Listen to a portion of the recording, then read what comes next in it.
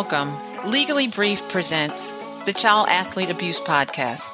I'm your host, Judy Saunders. I'm a lawyer, mother, and survivor. I work with competitive athletes and their families who are confronting abusive coaches. This podcast is for parents and athletes who are fed up, dealing with fear, and searching for answers. While I hope you enjoy listening to this podcast, the contents are never a substitute for contacting and speaking directly with a licensed attorney who knows and understands your circumstances. Past episodes of the show can be found on my website, jsaunderslawfirm.com. And when you visit the website, have a look around. I've put lots of information there for you that will help answer your questions and will provide some options for you. Don't forget to subscribe to our monthly newsletter. If you're ready to speak confidentially with an attorney, please feel free to call me. You can reach me at 212-709-8141. And if anything in this show resonates with you, if you think it could be helpful to a parent, an athlete, a friend, share the episode. And don't forget to do two other things. Subscribe to the show. Also, leave a rating and a review. I read all of your reviews. All right, let's talk. I'm glad you're here and ready to listen.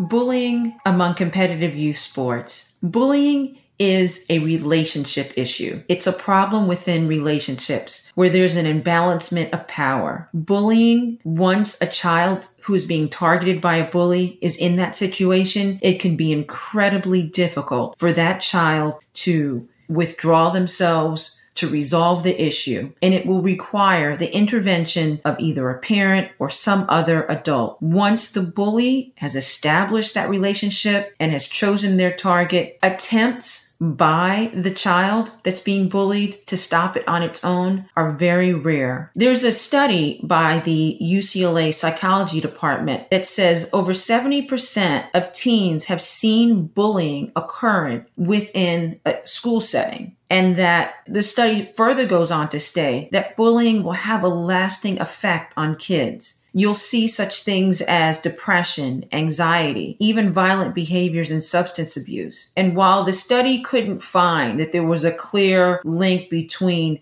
a child who is suffering from bullying, engaging or making attempts at suicide, there is anecdotal evidence that will show that their being bullied can lead to some forms of self-harm. Now, what are the situations, and what we're focusing on today is bullying that occurs within the athletic setting. And that could be on a soccer field, in a gym, or during the course of a competition. One way that you'll see bullying manifest and what it will look like in a athletic setting among youth sports is that an athlete, a child can try to use bullying to increase their value, increase their worth, and maybe move up, quote unquote, the social status by engaging in forms of bullying. They wrongly believe that this will make them look better in the eyes of a coach. It really seems to be that bullying can be almost like a disease, and it could spread. It could spread and it could go and fester and harm not only the child that's being bullied, it also harms the individual that's carrying out this form of behavior, negative behavior, and those teammates that witness it. Bullying expert Mimi Ficus, who did research for the Archives of Pediatric Adolescent Medicine, found that there are anti-bullying programs that can help reduce bullying. The first thing that has to be done is that bullying has to be taken seriously. Also, there has to be intervention on the part of an adult. It could also be another youth. It could be another teammate, but there has to be some type of intervention to stop this if the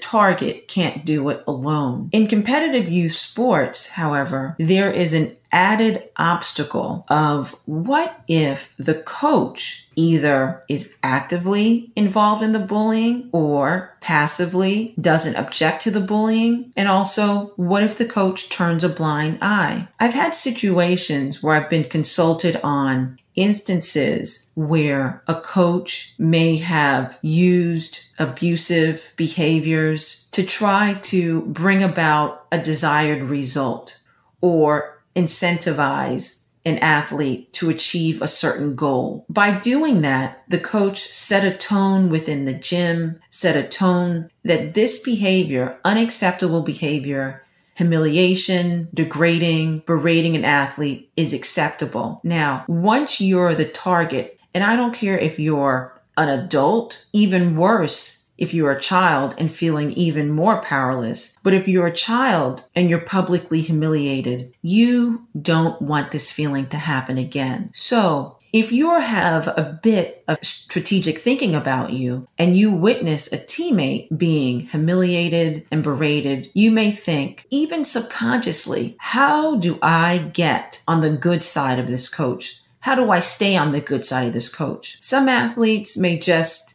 do whatever it takes to stay in good graces, do more, try harder, exhaust themselves. Some athletes may go one step further unconsciously because they're trying to look for a way to survive themselves and not endure this type of emotional injury. And they may say, well, what if I join in berating another athlete? What if I myself follow in the footsteps of this coach and engage in acts of bullying? Unbeknownst to the child, they may not have the maturity to understand that this behavior is wrong. And moreover, they're watching the very adult, the authority figure in their presence, engage in this behavior. So what is a parent to do? What is a child to do? Maybe you as the parent, your child has started to give you hints or bits of information. It can be hard for a child to articulate, and they may be even afraid to tell you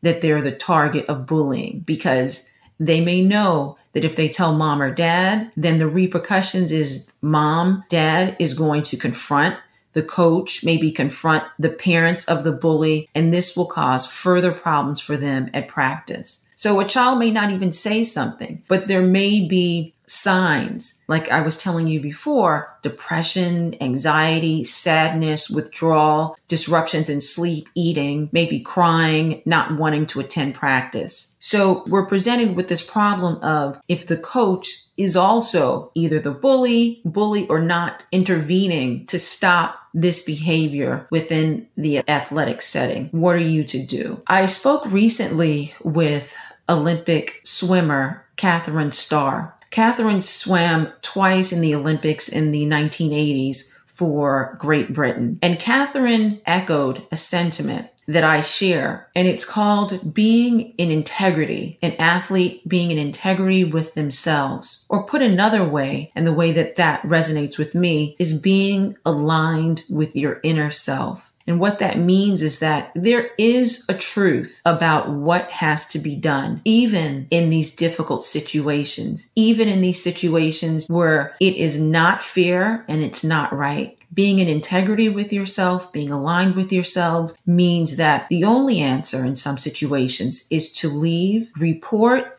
leave, and remove yourself. Remove, and in this case, remove your child. So report the incident, remove yourself, and doing that, it may be a decision of immediate removal, or it could be hopefully a more hopeful situation where after it's reported, the situation is remedied, the coach, understands your child's distress and takes steps to stop it. Maybe the coach is not fully aware of the impact that it had on your child. We have always in this country and everywhere had a culture when it comes to sports, even youth sports, youth, amateur, professional sports, suck it up, toughness, warriors, gladiators. It's always been that sentiment when we come to athleticism. So maybe the coach had no idea that this was negatively impacting your child. And in that case, reporting it, having a discussion, being very clear about what you expect, and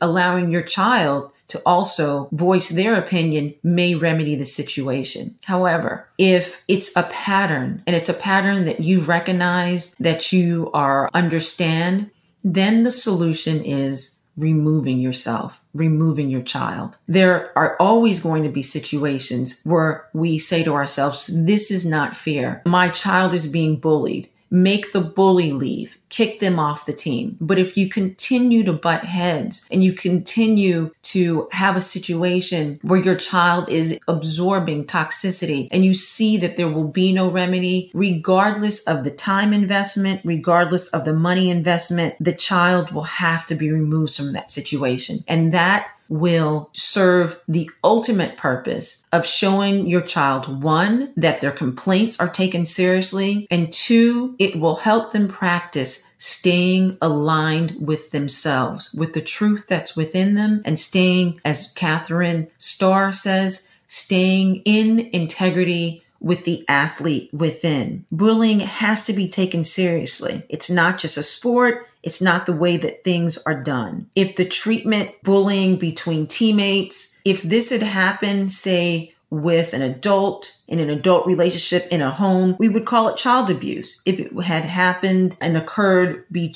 at a nursing care facility between a patient and a nurse or a nurse's assistant, we would term that elder abuse. And I'm giving you these labels and these names to show that they're your child's feelings and your child's complaints and what you observe. Maybe your child is not telling you directly, but you observe it. These are valid. And it's termed abuse. Just because it's among, similar age groups doesn't mean that it's not abusive behavior. We just call it bullying. Maybe to take it more seriously, we'll call it bullying abuse. I know that words matter, and things can seem less serious if they're not given certain terms or they're recognized under the law. But abuse is abuse, regardless if you called it child abuse, elder abuse, or some other term, or, partner violence, it's abuse. When you learn about the situation, when you learn about the abuse, as I was mentioning before, it's not only harmful to your child who's being targeted, it's harmful also to the bully, but it's also harmful to the teammates that witness it. The eyewitnesses to abuse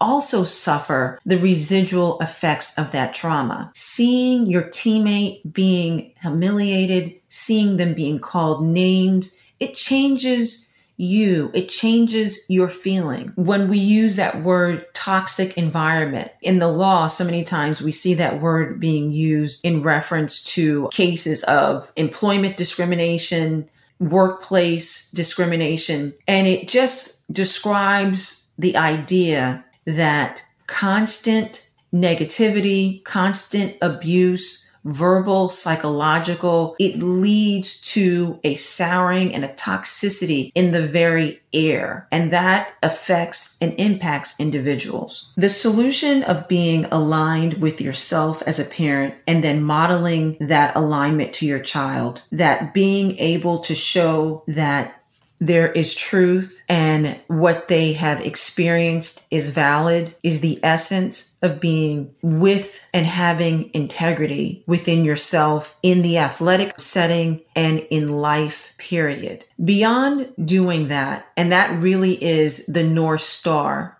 that in a relationship where your child is experiencing bullying on the team by teammates, that is the North Star that your child will follow in that setting to remove themselves and in every other setting throughout life. Here are some other things that you'll consider and think about when you're transitioning and removing your child from bullying situations. Because you, the parent, and your child is learning how to be aligned with themselves and truthful with themselves and an athlete and as a human, their complaints about the bullying are going to be taken seriously. As I said before, you're going to have situations and start now practicing speaking with our children, both coaches and parents and other people that support. We're going to teach our children how to stand up for themselves. Many times this will come in the form, and it may not be easy for the target of the bullying to stand up, But we can start talking to our children who are involved in athletics about what to do if they're a bystander, what to do if they witness the bullying. For example, we can role play one or two times when it's appropriate. I know just so many times, like my kids, they're 14 now and 16 and want very little to do with conversations. One way that I always find to get their attention is when they're not on their phones is when we're in the car. When we're in the car, we can engage in some conversations. And that may be the perfect opportunity to just, have a very casual discussion. Hey, have you ever seen or what, do you have any ideas of how you would handle it if you saw a friend, if you saw a teammate being targeted, being bullied by another teammate, being pushed around or humiliated by the coach? What would you do in that type of situation? Teach our kids, teach our athletes how to be good bystanders. And maybe that includes if they don't feel comfortable intervening at that moment, but by telling an adult outside of the situation. Many times we know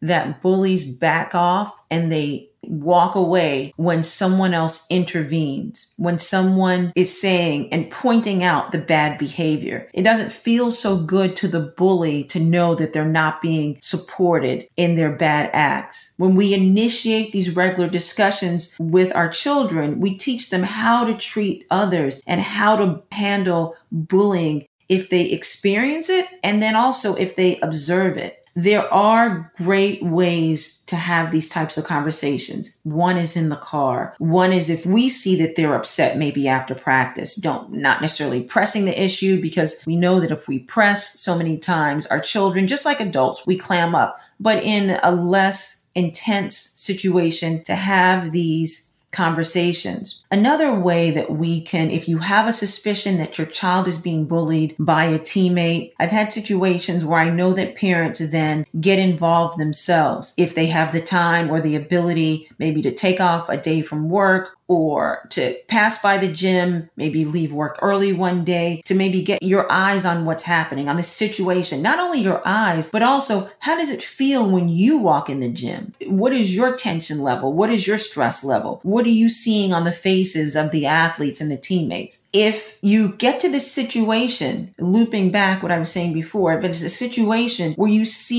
know that your child or even that another child, just like we're telling our kids to be good bystanders, parents and adults, we also have to be good bystanders. If we see another child being humiliated or bullied, and we know it, you know it when you see it, we ourselves as adults, we have to stand up and say something. And that could be saying it directly to the coach, privately, pulling them apart, saying, I'm not really sure what I just saw, but I know by looking at the face of child A or B that it didn't look and didn't feel right. It may be directly having a private conversation with that child's parents. If you know that it's happening, what is the saying that we see everywhere? If you see something, say something. When you stand up, we are modeling these ways for our kids how to have a healthy athletic experience. I've had situations where instead of being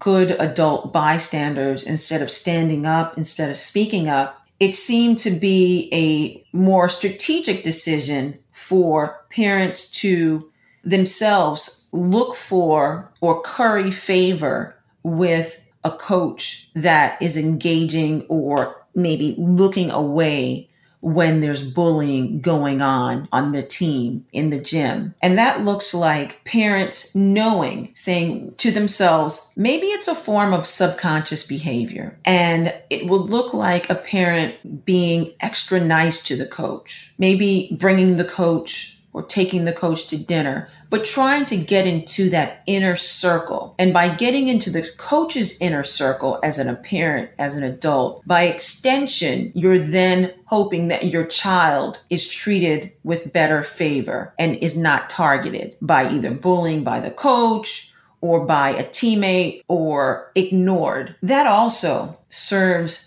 no good in the long term. That's a short-term solution. The changes in behavior, the shift and ending this imbalancement in this negative relationship that's established by bullying is only stopped by a direct frontal highlighting the wrong, frontal attack, saying that this is wrong, it should not go on. And if, as I was saying before, if reporting it doesn't happen, then it's the time to act with your own inner integrity because you know that it's wrong, and it's the time to leave. These are decisions that are never easy. And so many times I concede, there is an investment in time, there's an investment of money, and there's also that prevailing anger, frustration, and many times just straight out rage. You're upset. Why does my child have to leave? Why does my child have to endure this and then have to go look for another team, have to endure other tryouts, and then maybe I have to now as the parent think about how to be strategic so that my child doesn't look like they've done something wrong. Going to another team, will there be conversations between coaches? So many times when you get into the world of more competitive and elite sports, it's a small campus, so to speak. Coaches know each other. Teammates know each other. You're playing against the same teams, and you don't want to disrupt your child and move your child. But the hard thing about bullying, the hard thing about being targeted is that many times you're going to have to act with what's right, act with the undisputable truth that you may have to leave if whomever is in charge, that authority figure, is not willing to remedy and stop the situation. So reporting, removal may be the way. And the North Star is to stay aligned with your truth. When you see bullying, when you see toxicity in the gym or on the field, you have to speak out. We have to model these behaviors for our athletes, and we have to use the North Star of being aligned with ourselves. Bullying is wrong. Bullying is abuse. It can happen among teammates. It happens so frequently on the field. It wasn't acceptable decades ago, and it's not acceptable now. But we'll only see these shifts when individuals act with integrity and when they speak out, and we'll start to see a change. It was a pleasure speaking with you. I enjoy your comments. I enjoy speaking with you directly. You know where to learn more about me and more about my practice by going to jsaunderslawfirm.com. And we know that every situation is unique. If you want to learn, or if you want to talk to me rather, about your unique circumstances, about instances of bullying and other obstacles that you and your child are encountering on their journey to become an elite athlete, and also, more importantly, to becoming a whole human, you can always reach me at 212-709-8141. Always a pleasure to have this conversation with you. Take care and enjoy the rest of your day.